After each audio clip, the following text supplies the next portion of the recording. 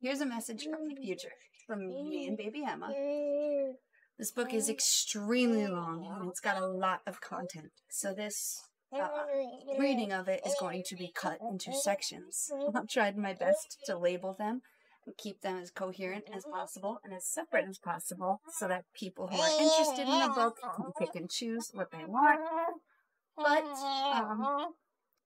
if you... Yeah.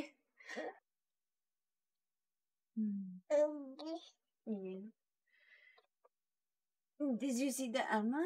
Did you see? Look, it's Emma. Oh.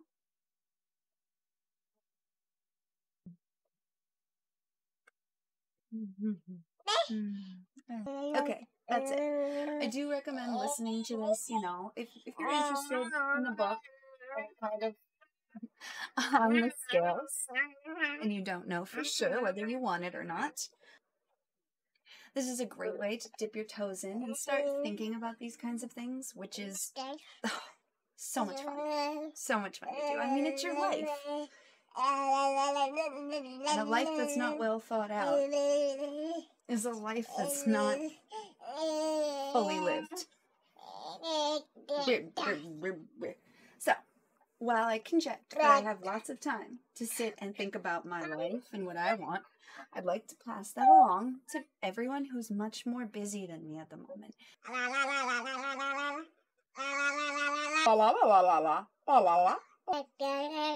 So the next section is on careers, and hopefully it'll be out in a little bit. And then we'll start talking about the exit. I think there'll be 2 separate parts.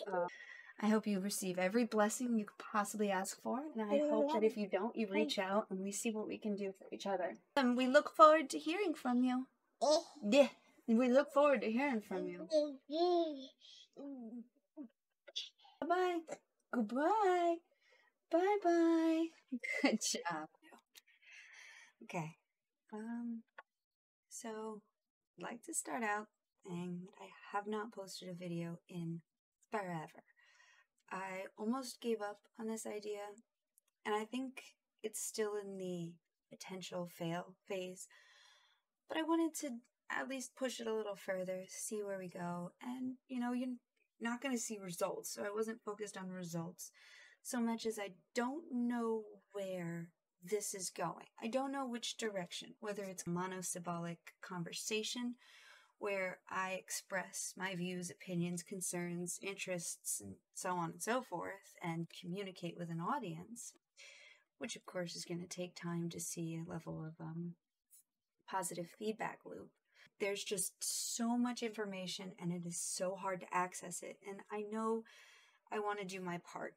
What I'm vague on is I don't know what my part is, and I don't know what it can be, but I'm sure through trial and error with this and from feedback from basically anybody who will give me feedback, I'm sure we can figure out where this road takes us. So first off, I want to give credit where credit is due. This amazing, beautiful picture is not mine. I did pull it off Google Images, so for whoever's image this is, I hope one day this video finds you, and I'm very grateful for it. It's absolutely beautiful, stunning. So book of the day is Designing Your Life by Bill Burnett and Dave Evans. Photograph on the right. It goes to Michael Lionstar for the image of the authors.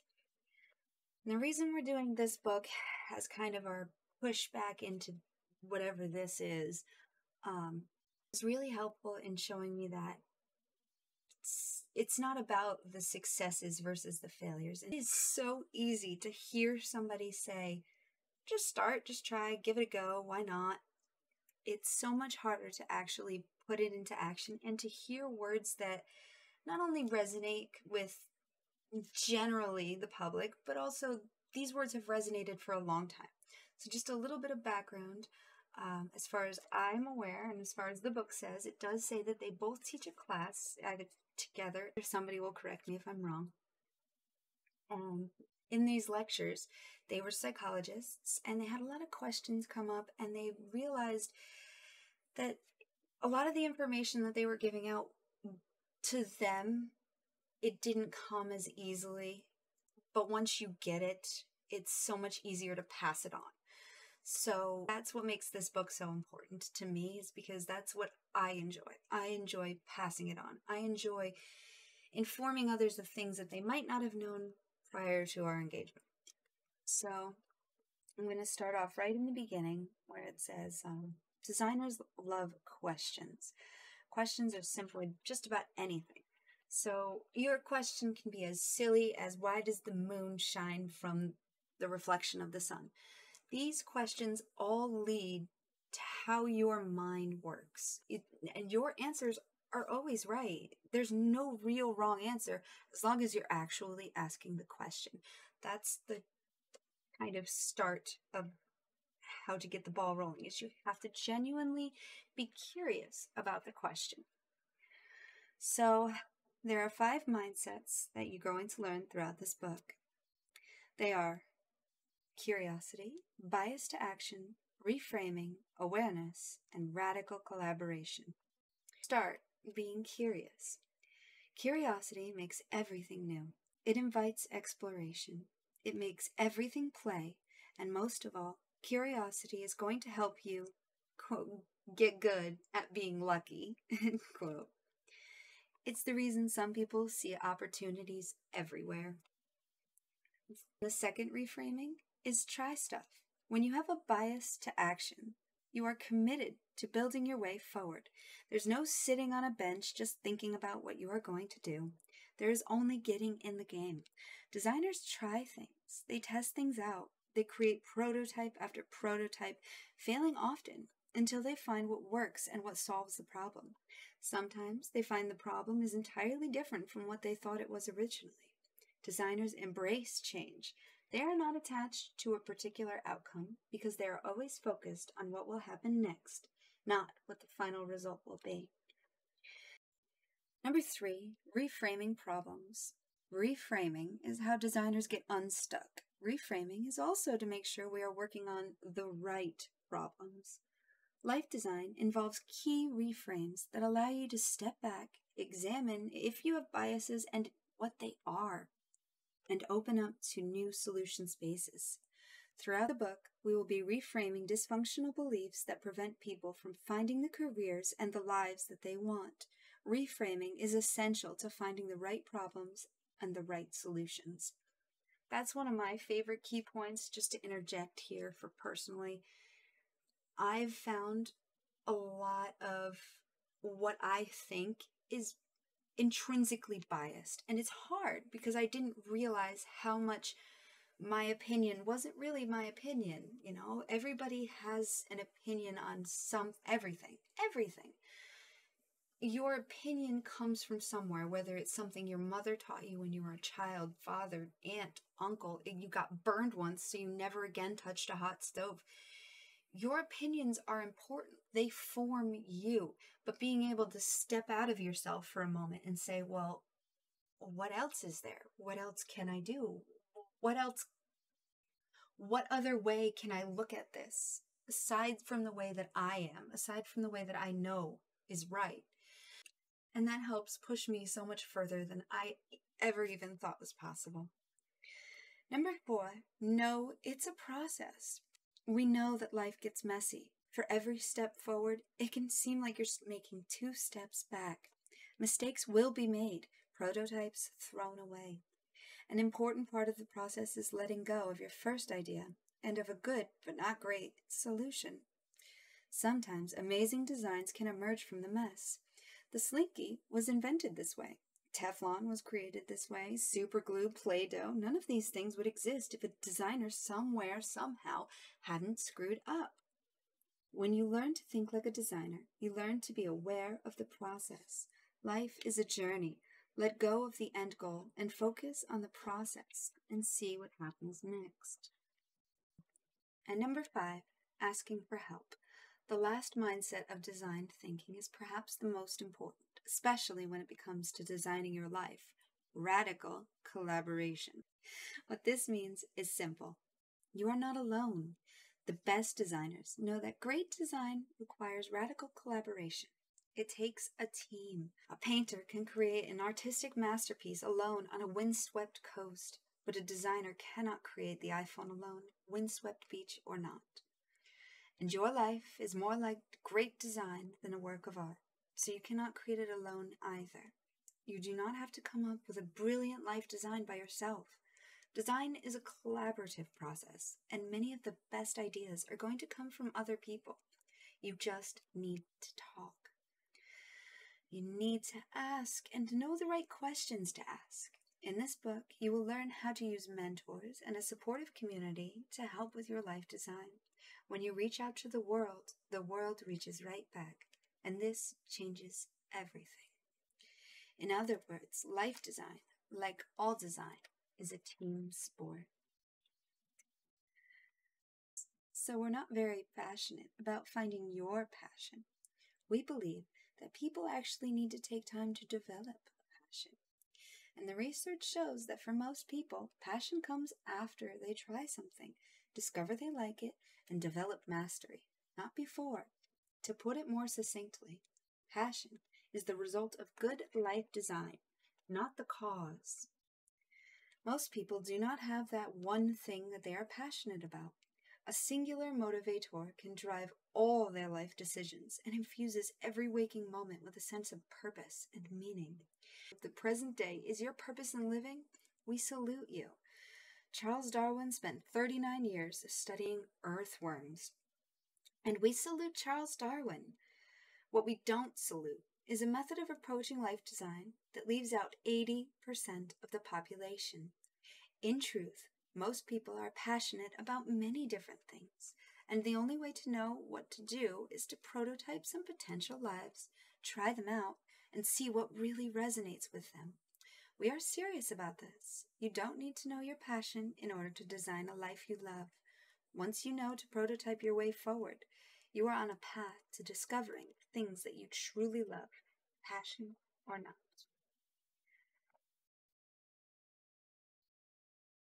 In life design, if it is not actionable, it is a gravity problem, and it is therefore not a problem. Let's repeat that. If it is not actionable, it is not a problem.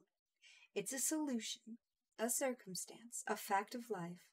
It may be a drag, so to speak, but like gravity, it is not a problem that can be solved. Here is a little tidbit of what's going to save you a lot of time, months, years, decades even. It has to do with reality. People fight reality.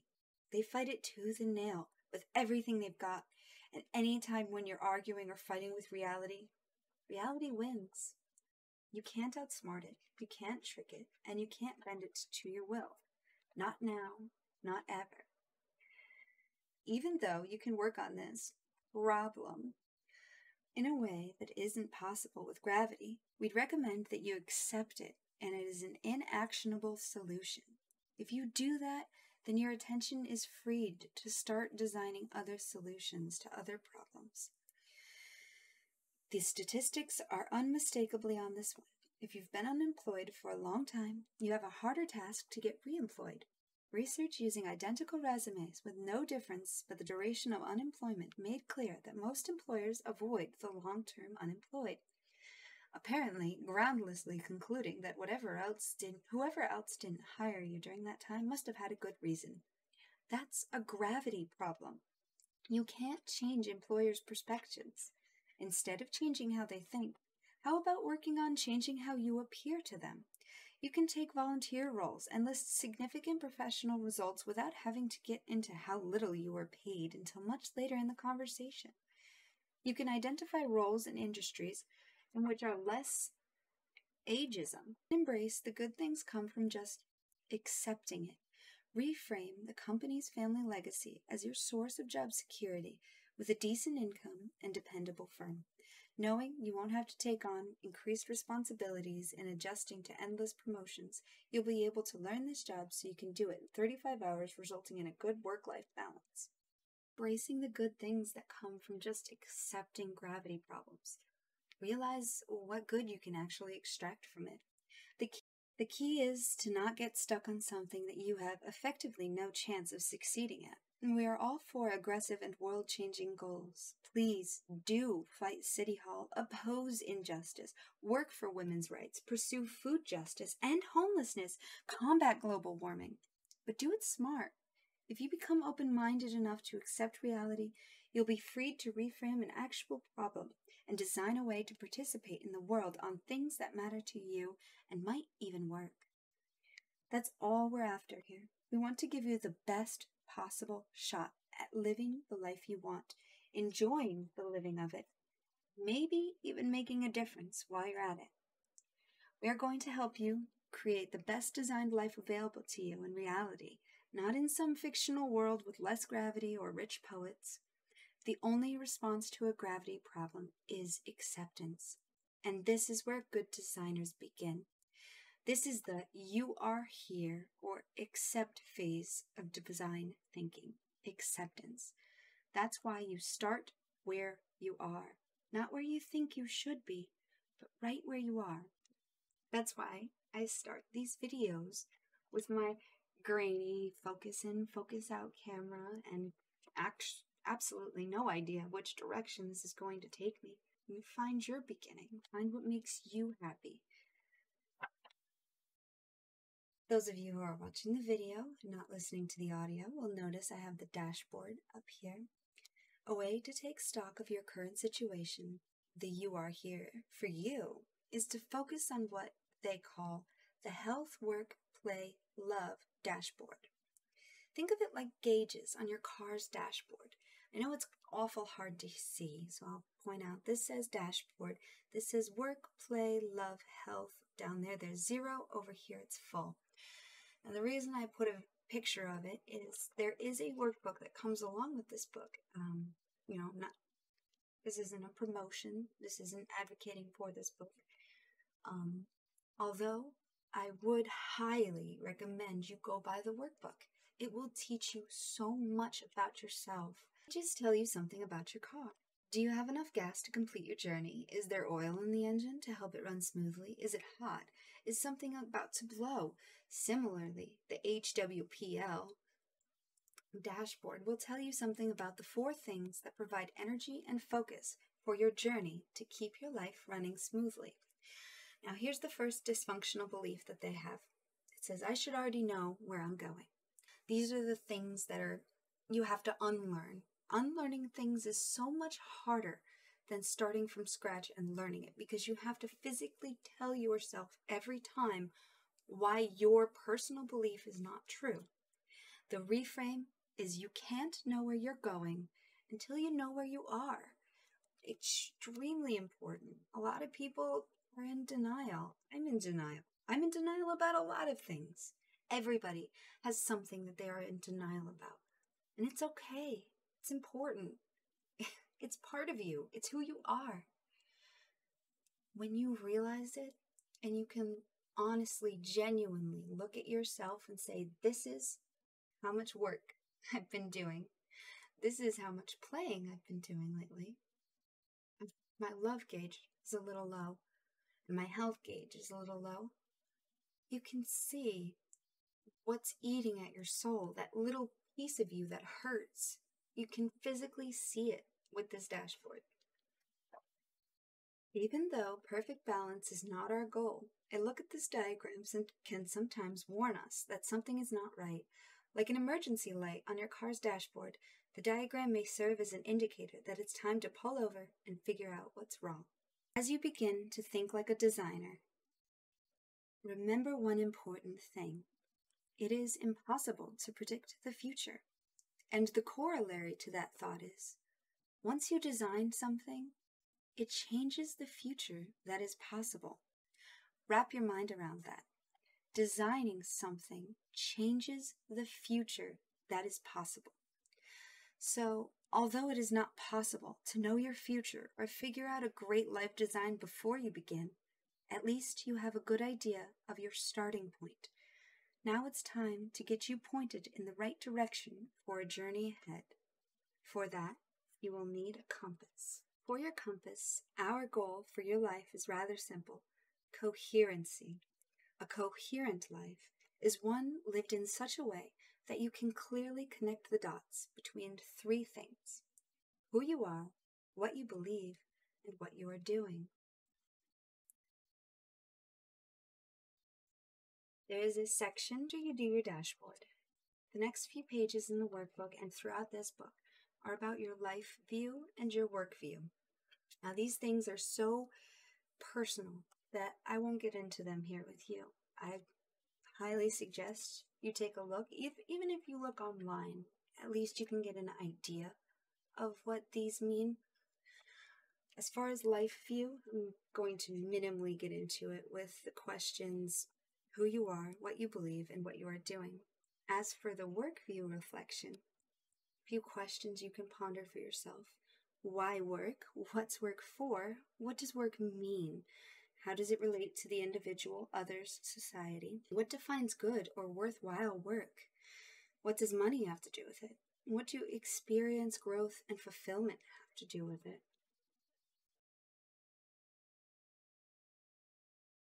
And for the life view reflection, why are we here? What is the meaning or purpose of life? What is the relationship between the individual and others? Where do family, country, and the rest of the world fit in? What is good and what is evil? Is there a higher power, God, or something transcendent? And if so, what impact does it have on your life? What is the role of joy, sorrow, justice, injustice, love, and peace and strife in your personal life? The next page is a coherency work view and life view integration work set. Where do your views on life and work complement one another? Where do they clash? And does one drive the other? And if so, how? The next dysfunctional belief they have listed is I should know where I'm going. The reframe is I won't always know where I'm going, but I can always know whether I'm going in the right direction. There's your compass. Now, here, we get into the good time journal activity log. So, the thought behind this is to log all of the times where you notice you are in a quote-unquote flow state, specifically when you are in the zone, when you zone out and you're so happy and excited and focused and you have maximum energy post this whatever it is. Write it down, and these are for you specifically. After adjusting his schedule to surround the less engaging activities with more engaging activities, Bill, the writer, gives himself a small reward when he completes energy-negative tasks. The best way to deal with these energy-negative activities is to make sure that you are well rested and have the energy reserves needed to do them right. Otherwise, you might find yourself doing them again, costing you more energy and time than it really should. It might surprise you what gives you most engagement, and honestly, write things that you don't enjoy in there. Write things that you absolutely loathe. Keep an idea for a week about what it is you do and don't do, and it will put a lot of things that have been sliding under the rug that you have gone unnoticed to the forefront, so you can visually see what makes you happy and what makes you sad throughout your day. And it can be not just work, specific parts of work, like meeting with a client, high energy, sitting in front of the computer, low energy. There's all sorts of answers, and there's no wrong answer, so fun. So, things to write in your journal. Let's try with activities. What were you actually doing? Was this a structured or unstructured activity? Did you have a specific role to play, like team leader, or were you just a participant at a meeting? 2, environments. Our environment has a profound effect on our emotional state. You feel one way about at a football stadium and another in a cathedral. Notice where you were when you were involved in the activity. What kind of place was it, and how did it make you feel? Number 3, interactions. What are you interacting with? People or machines? Was it a new kind of interaction or one you're familiar with? Was it formal or informal? Number 4, objects. Were you reacting with any objects, devices, iPads, smartphones, hockey sticks, sailboats? Were there objects that created or supported you feeling engaged? Were they objects that you created and felt attached to? Number 5, users. Who else was there? what role did they play in making either a positive or a negative energy experience? Those are the AEIOUs: activities, environments, interactions, objects, and users. Using AEIOU can really help you zoom in efficiently and discover specifically what it is or isn't working for you. The next dysfunctional belief that they have is I'm stuck. That's what I've been feeling personally for a little while now. Very stuck, set, cooked and done. The reframe of that is I'm never stuck, because I can always generate a lot of ideas. Even if you're just sick and tired of something, sit through your head and start asking yourself those questions we talked about. Anything, not even if it's a silly question. There are no silly questions. These are your questions to you with your answers, and as long as you're serious about the question, then you'll get the answer that you truly want. The second dysfunctional belief is I have to find one right idea. The reframe is I need a lot of ideas so that I can explore any number of possibilities for my future.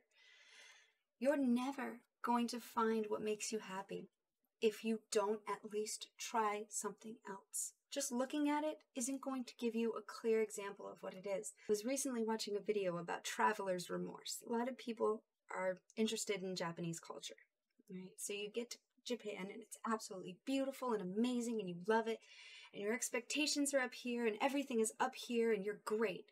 Then you get used to everything and, all this amazing becomes humdrum.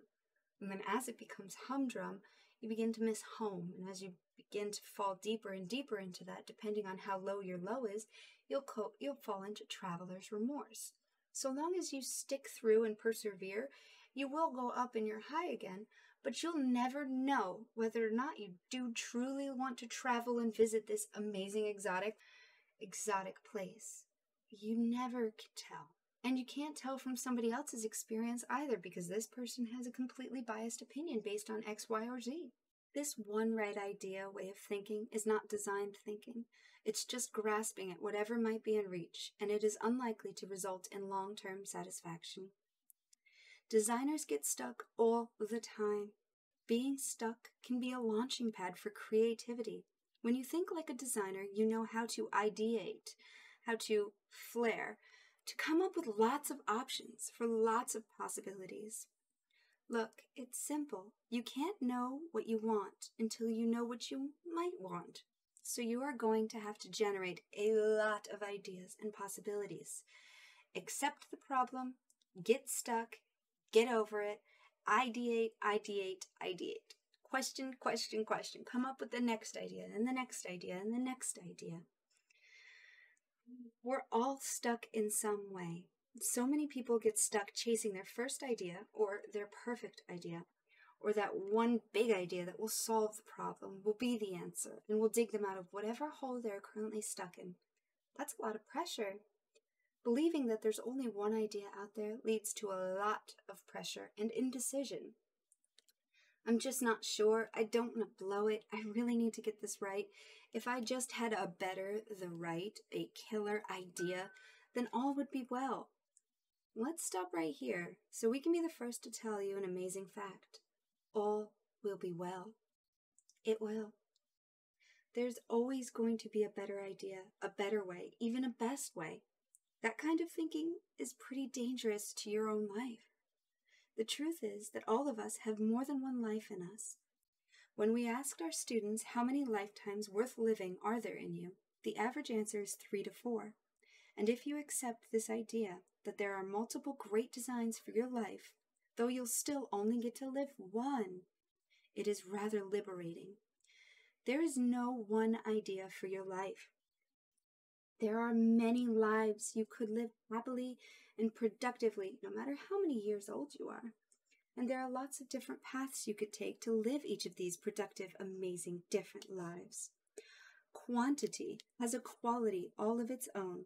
In life design, more is better because more ideas equal access to better ideas, and better ideas lead to a better design. Designers love to ideate broadly and widely. We all have to defer judgment and silence the inner critic if we want to get all our ideas out. If we don't, we may have a few good ideas, but the majority will have been lost, silently imprisoned behind a wall of judgment our prefrontal cortex has erected to safeguard us from making our mistakes and looking foolish. Now, we love the prefrontal cortex and wouldn't be caught in public without it, but we don't want to taking our ideas hostage prematurely. If we can get into the wild idea space and we know what we've overcome premature judgment, the crazy idea may not be the one that stick, and rarely are actually, but often after having a crazy idea, we have moved up to new creative space and we can see new innovation and new possibilities that we can work with. So let's bring on the crazy. As a life designer, you need to embrace two philosophies. Number one, you choose better when you have a lot of good ideas to choose from. And number two, you never choose your first solution to any problem. Our minds are generally lazy and like to get rid of problems as quickly as possible. So they surround the first idea with lots of positive chemicals that make us fall in love with them. Do not fall in love with your first idea. The relationship almost never works out. Most often, our first solutions are pretty average and not creative. Humans have a tendency to suggest the obvious first. Learning to use great ideation tools helps overcome this bias towards obvious and helps you to regain a sense of creative confidence. So what we're going to talk about next is this craziness. For those of you who are just listening with audio, it's a web design. So how this works is you start with one idea, anything, a word, anything that just kind of piques your interest.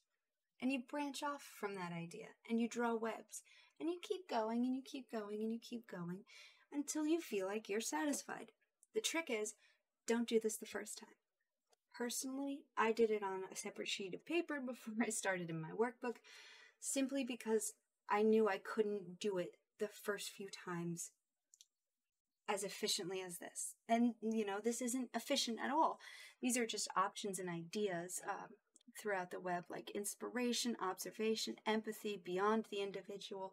These are all things that could come from your ideas.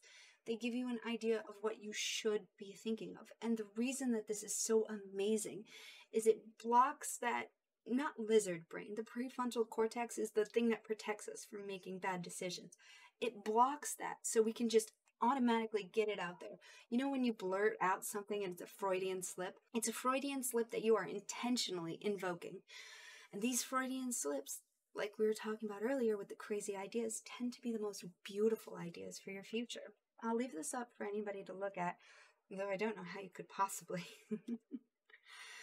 So mind mapping process has 3 steps: picking a topic, making the mind map, and making secondary connections and creating concepts, or mashing it all up.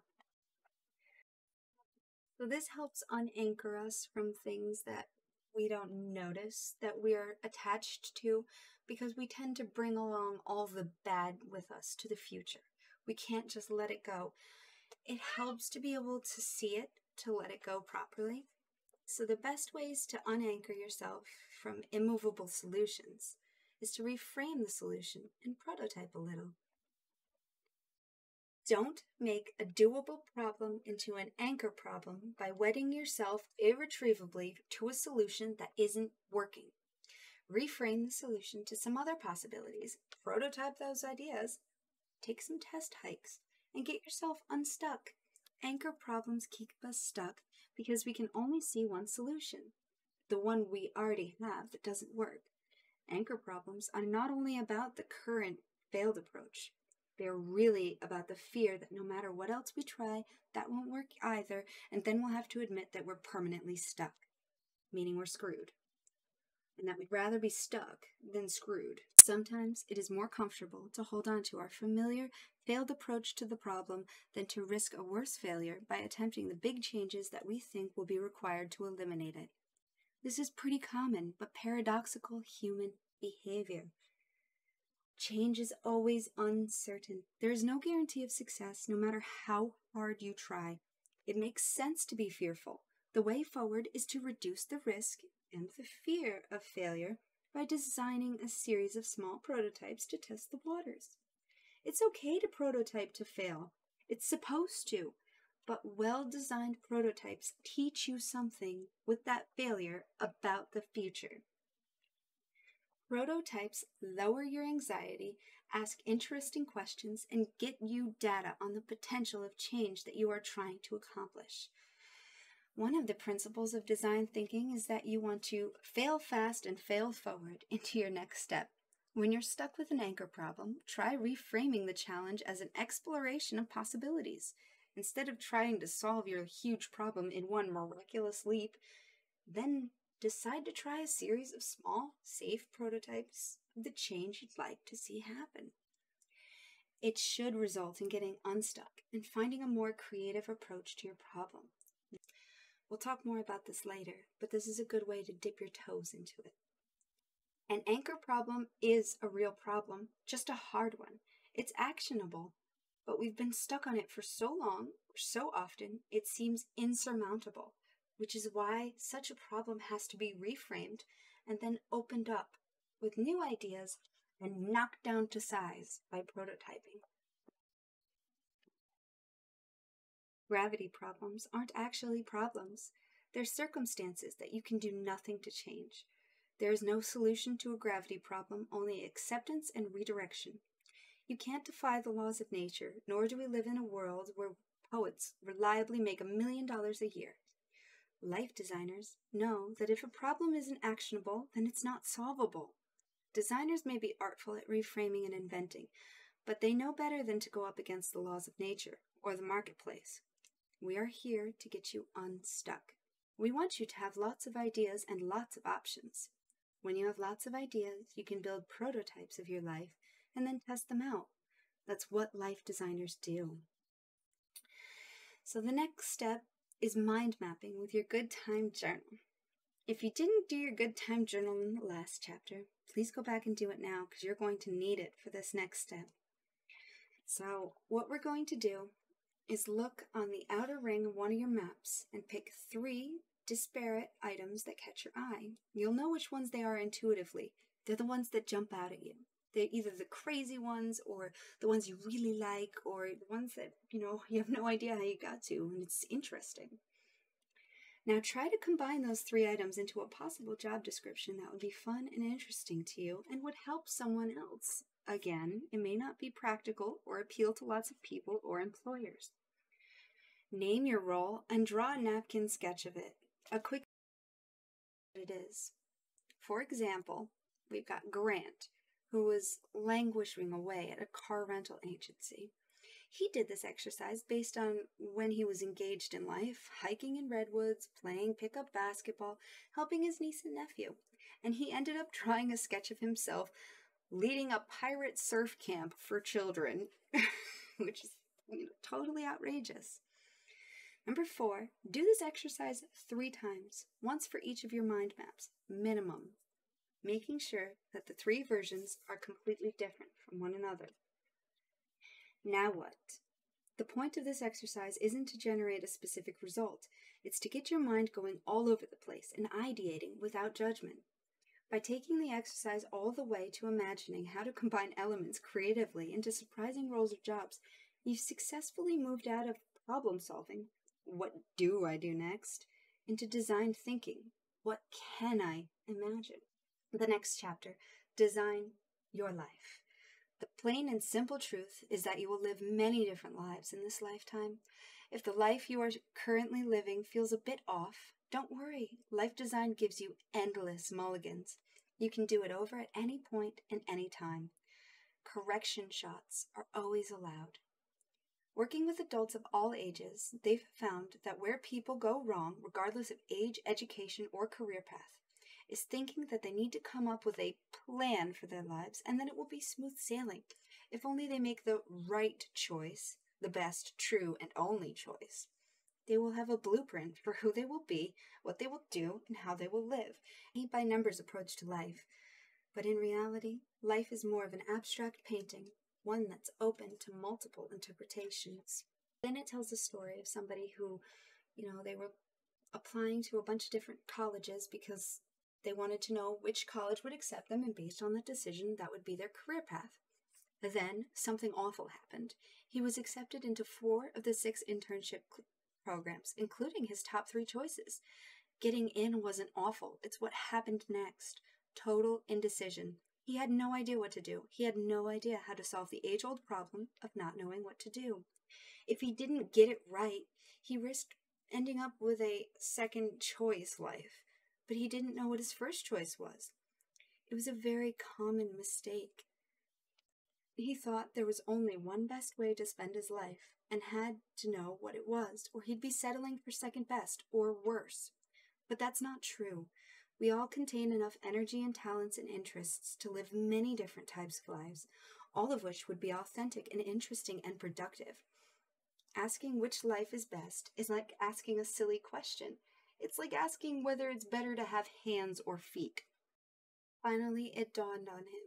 The reason that he couldn't figure out which one was best is that there was no best. There were 3 great and totally different possibilities in front of him, and at this point in his life, he could afford to check them all out. And that's what he did. This person had the tools that they could use and accepted that there was more than one happy path they could chart their life by. His buddies didn't have confidence, so he started spending time helping each of them figure out what they could do next. And he actually found out he loved doing that. In fact, he loved it so much that he decided to investigate how he could do the same kind of helping all the time. Right after the first internship, he canceled the next 2 and went to grad school in career counseling. After finally accepting that there were at least 3 great careers he could live into well, he discovered a 4th. That's the sort of thing that happens when you stop trying to get it right and start designing your way forward. The next dysfunctional belief is, I need to figure out my best possible life, make a plan, and then execute it. The reframe is there are multiple great lives and plans within me, and I get to choose which one to build my way forward to the next. Just rereading that instills so much confidence in me that at least doing this is something. At least I'm not just sitting, And it's so much easier said than done. It is so hard. It was so hard for me to actually get this far, to this point where I felt comfortable doing this. This isn't comfortable. This isn't something I thought I would be doing, but it's something, and it's pointing me somewhere. And it's just, I'll let you guys know how it works out at the end. Next thing we're going to talk about is Odyssey Planning 101. Create 3 alternative versions of the next 5 years of your life. Each one must include a visual, graphical timeline. That's this. Include personal and non-career events as well. Do you want to be married, train to win CrossFit games, learn how to bend spoons with your mind? A title for each option in the form of a 6-word headline describing the essence of this alternative. That's this. Then we need questions that this alternative is asking, preferably 2 or 3. A good designer asks questions to test assumptions and reveal new insights. In each potential timeline, you will investigate different possibilities and learn different things about yourself and the world. What kinds of things will you want to test and explore in each alternate version? So here's one. A dashboard where you can gauge. Oh gosh, I can't reach all the way down there. Whoosh, all the way down there. All the way. Should I put that in the bloopers? I don't know. We're gonna see. Hopefully, a dashboard.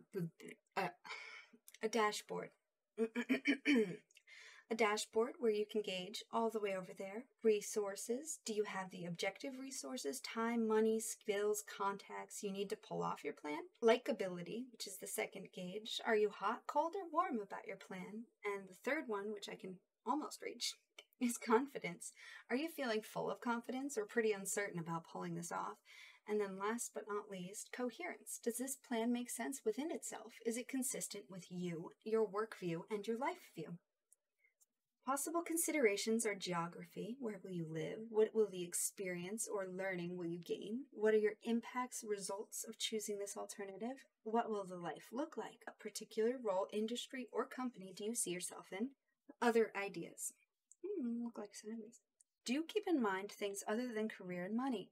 Even though these things are important, if not central, to the decisive direction of your next few years, there are other critical elements that you want to pay attention to.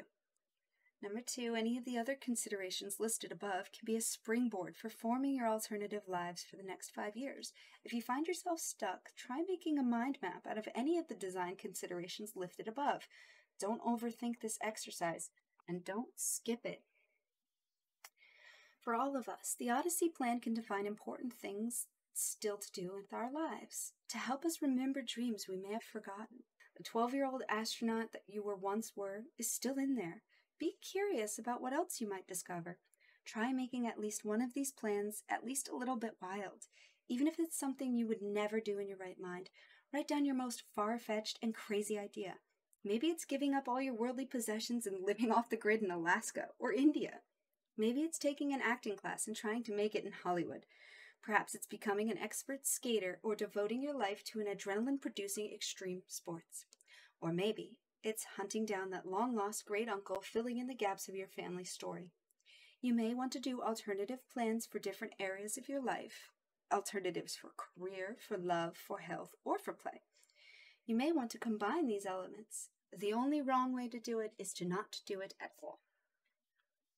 Here I have kind of the baseboard background of what you would be looking at for the pages in the workbook. This is the blank version. It is so crystal clear and clean compared to the other ones. It's your job to fill it in, and fill it in with vigor. This is your life. This is the rest of your life. This should be one of the most important things that you enjoy doing ever. And if it's not, put it down. Come back to it later. Who cares? It's for you. Try stuff. The Odyssey plan. Create 3 alternative 5-year plans, including the worksheet involved, which is in the workbook, so I highly suggest getting the workbook again. Give each alternative a descriptive 6-word title and write down 3 questions that arise from each version. Questions. Complete each gauge on the dashboard, ranking the alternative resources, likability, confidence, and coherence, and then present your plan to another person, a group, or your life design team. Note how each alternative energizes you. This part we didn't really talk about a lot, but communicating this to others is really important because when you start doing these things, you don't want to feel ashamed that you're doing it. You want to be sure. You want to have all the questions that everybody's going to ask you already prepared, already done, already you know. The best way to do that is to find somebody you trust, you care about their opinion, and maybe somebody who's already been through it, and actually show them. Have a nice laugh. Who cares? Life's short. The next dysfunctional belief comes from the chapter of prototyping. If I comprehensively research the best data for all aspects of my plan, I'll be fine. The reframe is I should build prototypes to explore questions about my alternatives. The reason that that's so important and highly valued is you don't know what opinions are. What data is opinions? There's no true way to know until you actually experience it for yourself. We use the term prototyping in design thinking. We do not mean making something to check whether your solution is right. We don't mean creating a representation of a completed design, nor do we mean making just one thing. Designers make lots of prototypes, never just a prototype. Prototyping, the life design way, is all about asking good questions, outing the hidden biases and assumptions, iterating rapidly, and creating momentum for a path we'd like to try out. Prototypes should be designed to ask a question and get some data about something you're interested in. Good prototypes isolate one aspect of a problem and design an experience that allows you to quote-unquote try out some version of a potentially interesting future. Prototypes help you visualize alternatives in a very experiential way. That allows you to imagine your future as if you were already living it. Creating new experiences through prototyping will give you an opportunity to understand what a new career path might feel like, even if it's only for an hour a day or a day. And prototyping helps you involve others early and helps build a community of folks who are interested in your journey and your life design. Prototypes are a great way to start a conversation, and more often than not, one thing typically leads to another. Prototypes frequently turn into unexpected opportunities. They help serendipity happen. Finally, prototypes allow you to try and fail rapidly without over-investing in a path before you have any data. Our philosophy is that it is always possible to prototype something you are interested in. The best way to get started is to keep your first few prototypes very low resolution and very simple. You want to isolate one variable and design a prototype that answers one question. Use what you have available or can ask for, and be prepared to iterate quickly. And remember that a prototype is not a thought experiment.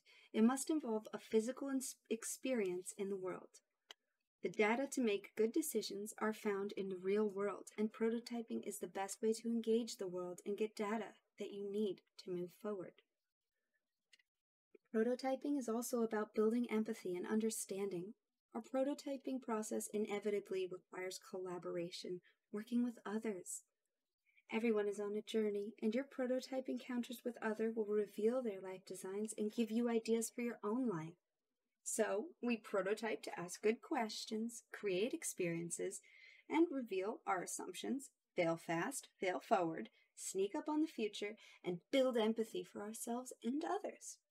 Once you accept that this is the only way to get the data you need, prototyping becomes an integral part of your life design process. Not only is it true that doing prototyping is a good idea, it's equally true that not prototyping is a bad and sometimes very costly idea. The next part is prototyping conversations, a life design interview.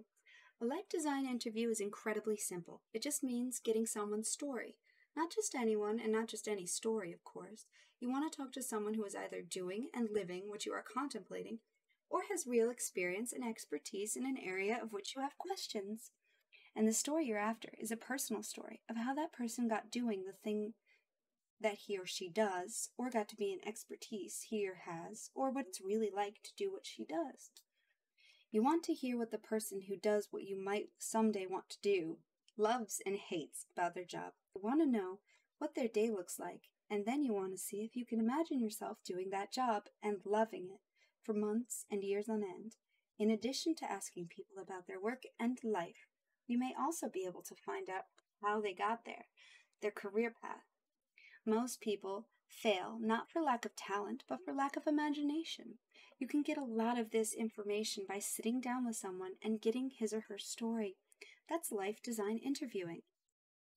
The first thing to know about life design interview is what it's not. It's not a job interview. If you find yourself in the middle of a life design interview and you're answering questions or talking about yourself rather than getting the story of the person you're with, stop and flip it around. This is critical. If the person you're in conversation with misperceives that your meeting is a job interview, then it's a disaster, and your life design interview has failed or will fail. It's all about mindsets. Think about it. When someone thinks you're looking for a job, the first thing on his or her mind actually has nothing to do with you at all. They're thinking, do we have a job opening to discuss? The answer to that is actually usually no. So most of the time you are trying to get a meeting and the other person thinks you're looking for a job and you don't get the appointment. You just get no. It may seem like a harsh and presumptuous rejection, but it's actually the kindest and most supportive thing that this person can do. If in fact you are looking for a job and that person hasn't got one to give or isn't influential in the hiring process, the best thing they can do for you is to tell you you are free to go find someone with an opening who can actually be helpful to you. It doesn't feel like an act of kindness, and most people deliver rejection poorly, but that's what's actually happening. If it turns out the answer to the first question is, yes, we do have an opening available, then the second question is, does she fit here? The mindset of a job interview is critique and judgment, and that is not the mindset we are looking for an interesting story and a personal connection. In fact, a life design interview isn't an interview at all. It's really just a conversation.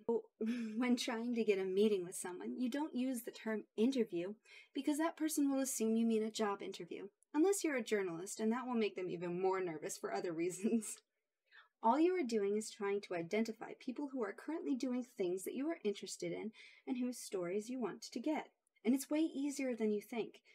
As soon as you've determined that Anna is a cool person doing really interesting work, you and Anna have something in common. You both think that she and what she's doing are two of your favorite topics. The essence of the request of a meeting to have this conversation is, "Hello, Anna. I'm so glad to connect with you. John said you were just the person I needed to speak with. I'm very impressed with what I know of your work. I'd love to hear some of your story. Might you have 30 minutes to spare at a time and place convenient to you, where I can buy you a cup of coffee and hear more about your experience?" That's about it. Really. And yes, it is important to mention Anna's respected friend or colleague John, if at all possible. John is the guy whose referral made all the difference in your finding Anna and in her being more inclined to accept your request for coffee. There are lots of Annas in the world who will have coffee with you, or even if there wasn't a referral by John, but it works a lot better if you can get a referral. We'll talk about how to get referrals later. It's called networking. Yes, you have to network to do life design efficiently, but more on that later. Prototyping conversations are great. They're incredibly informative and easy to come by, but you're going to want more than just stories as input for coming up with your life design. You want actual experience of what it is really like by watching others do it, better yet, doing some form of it yourself. Prototyping experiences allows us to learn through a direct encounter with a possible future version of us. This experiential version could involve spending a day shadowing a professional you'd like to be, take a friend to work day, or a 1-week unpaid exploratory project that you create, or a 3-month internship. Obviously, a 3-month internship requires more investment and a longer commitment. If you've conducted a good number of prototype conversations using life design interviewing, then you will have met people along the way who are interested in observing or shadowing, so that variety of prototyping should be pretty accessible for you. You just have to ask, and remember, people enjoy being helpful. Most people we work with are surprised with how well their life design interviews go. The people they meet really seem to enjoy it. Asking to shadow somebody at work is a much bigger favor than a 30-minute cup of coffee, but after a dozen or so prototype conversations, you'll be ready to make a bigger request. Try it, even if you have to try a few times. You'll learn a great deal. Coming up with the hands-on prototype experience in which you actually get to do stuff, not just hear about stuff or watch stuff, is an even bigger challenge. But it's well worth the effort to get your hands dirty and really discover something that fits you. Conceiving prototype experiences like this is real design work, and it's going to require having lots of ideas. So this is a great time to introduce design brainstorming, a collaborative technique for finding lots of ideas. Here we go. Look back at your Odyssey plan you made in the previous chapter. We hope these sparked some future versions of you that you'd like to explore. They suggest life design brainstorming, and it has 4 steps, a very structural approach to coming up with lots of prototyping ideas. Typically, if you are a facilitator who brings the group together, you might have already framed the brainstorming topic. You want a team of no fewer than 3, and rarely more than 6 people, who have all volunteered to help. Once the group is conceived, the sessions proceed as follows. Number 1. Framing a good question. It is important to frame a good question for a brainstorming session. The facilitator uses the process of coming up with the question as a way to create a focus for the group's energy. When coming up with the question, the facilitator needs to be aware of some guidelines. If the question isn't open-ended, you won't get very interesting results and not much volume. You also want to be careful not to include your solution accidentally in your question. This happens all the time. They want to brainstorm 10 new ways to make a ladder for a stockroom. This isn't a very good framed question because a ladder is a solution, and they only want 10 ideas. A better way would be to focus on what a ladder does. How many ways can you think to give a person access to inventory in high places? Or how many ways can you think of to give a stock person 3-dimensional mobility in a warehouse? Also, be careful that you don't frame a question so broadly that it's meaningless. We sometimes sit in the life design brainstorms where the question is, how many ways can we think of to make Bob happy? This vague question fails on a couple of reasons. First of all, Happiness means too many different things to too many different people, and positive psychology tells us that happiness is context dependent. So without context, such as my work, my social life, no one knows where to start. And without some constraints, these type of brainstorming sessions tend to generate ideas that are neither prototypable, or satisfying. Most of the time when people tell us our brainstorm didn't work, we find out they had a poorly framed question, either one that already had a solution or that one that was so vague they couldn't get a traction for generating ideas. Watch out for this when you brainstorm with this 4-step method. Step 2, warming up. People need to transition from their hectic, event-driven workday to a state of relaxed, creative attention if they are going to do a good job brainstorming. People need some support and transactional activity to move from their analytical, critical brain to the synthesizing, non-judgmental brain. It is a mind-body problem, and it takes some practice to get good at making such a transition. A good facilitator tends to lead the way and make sure everyone is warmed up and feeling creative. This is essential for if brainstorming is going to be high energy and generate a lot of ideas. You can visit their website, www.designyour.life, for a list of exercises and improvisational games that they use all the time with their students. Step 3, the brainstorm itself. As they mentioned from the start, brainstorming need to be facilitated. A facilitator sets up the room and makes sure there are pens and sticky notes or paper for every participant and that the space is quiet and comfortable. The facilitator frames the question, manages the warm-ups, and makes sure that everything is said is recorded, and manages the rules. We recommend all participants have their own pens and notepads to write down their ideas. That way, the group isn't constrained by how fast the facilitators can record ideas, and there's less chance of losing a potentially good idea. Some good guidelines that they leave is go for quantity, not quality, defer judgment, and do not censor ideas. Build off of ideas of others, and encourage wild ideas. Number 4, naming and framing the outcomes. This is perhaps the most important part of the brainstorm, the one activity most groups leave out. They might take a cell phone picture of their wall full of sticky notes, high five all around, and then leave. The problem with this is the information on the wall is pretty fragile, and if it isn't processed right away, the freshness of the ideas and their interconnections get lost. Later, participants often feel that nothing happened, and they can't remember what it was accomplished. Ideas should be counted. You want to be able to say, we had 141 ideas. Group similar ideas together by subject or category.